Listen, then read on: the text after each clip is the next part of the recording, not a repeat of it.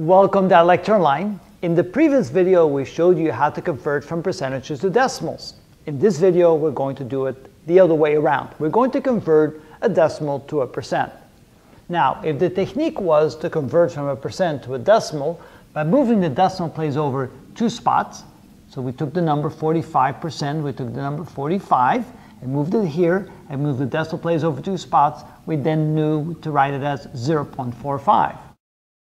Then how do we go the other direction?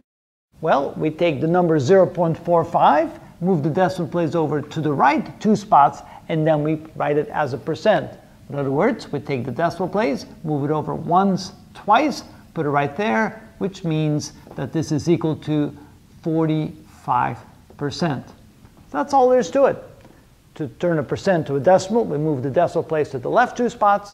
To turn a decimal to a percent, we move the decimal place over to the right 2 spots. Here, let's try it on these exercises. 0.25. Let's move the decimal place over twice, and this becomes 25%.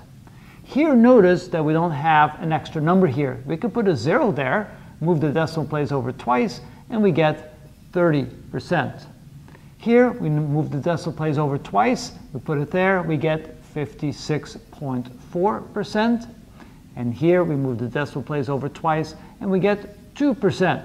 That's how easy this is. What do we do here at 0.028? Again, no problem. We move the decimal place over twice and we get 2.8%. Here we move it over twice and we get 145%. And finally here we move it over twice and we get 375%. Now that you see how we do that, you must admit that's pretty easy, and that's how it's done.